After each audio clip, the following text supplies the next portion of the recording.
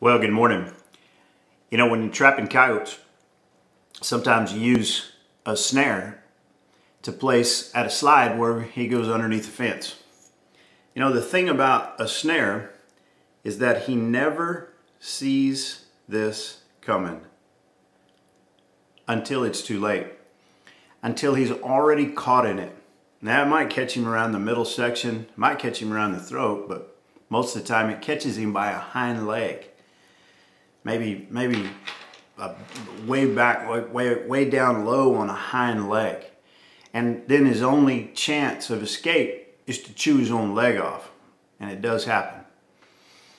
You know, if he had known that the snare was there, well, he wouldn't have gone through that area. If he had detected it, seen it, smelled some human scent in that area, been aware that there was maybe some danger there, well, he would have never chosen that path. He would have taken another path.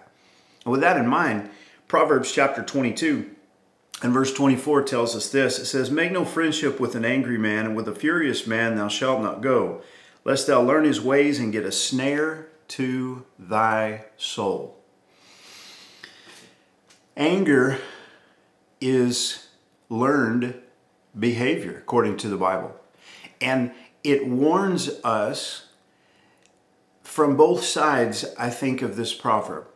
From the direct side of this proverb, it says, be careful making friends with a person who's an angry or a furious person. You know what I'm talking about. Some people have a short fuse, some people have a quick temper. And so it warns us against that. It says, because through your friendship with a person who has that kind of anger, you can learn that.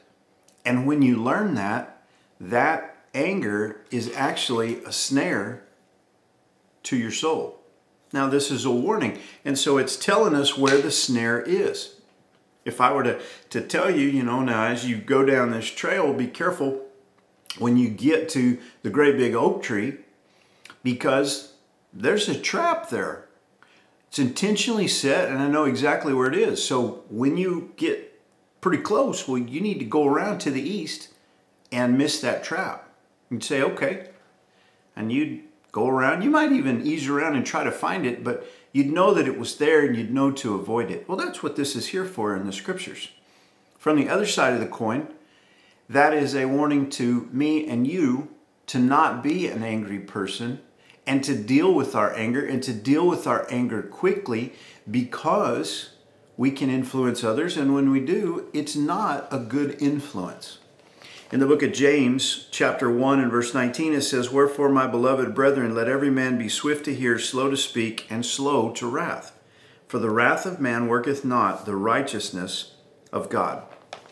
One of the things that we can know for sure, according to Scripture, is that when you and I lose our temper and we get angry, we're not operating in a righteous manner, and we're not going to be able to do the work of God in that manner.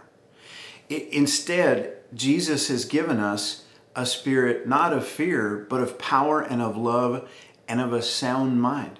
The ability to control our emotional response by the Holy Spirit of God. We have that ability. We can control that. And so what we need to do is we need to realize that wrath is a work of the flesh. All of those works of the flesh, according to Galatians 5, must be dealt with. They must be put to death. We must starve the flesh and feed the Spirit and turn our back on the flesh and walk toward the Spirit. And when we do, we will be able to walk in the Spirit's motivating power, the Spirit of Jesus that He's given to us. And we'll be able to walk away from the works of the flesh. I just want to encourage you this morning. Anger is a raw emotional issue. We all have it. We all deal with it. But let's learn to deal with it in a godly way, because the Bible tells us that we need to be careful, because anger can actually be a snare to our soul. And we don't want to get caught in that snare. God bless you. Hope you have a great day.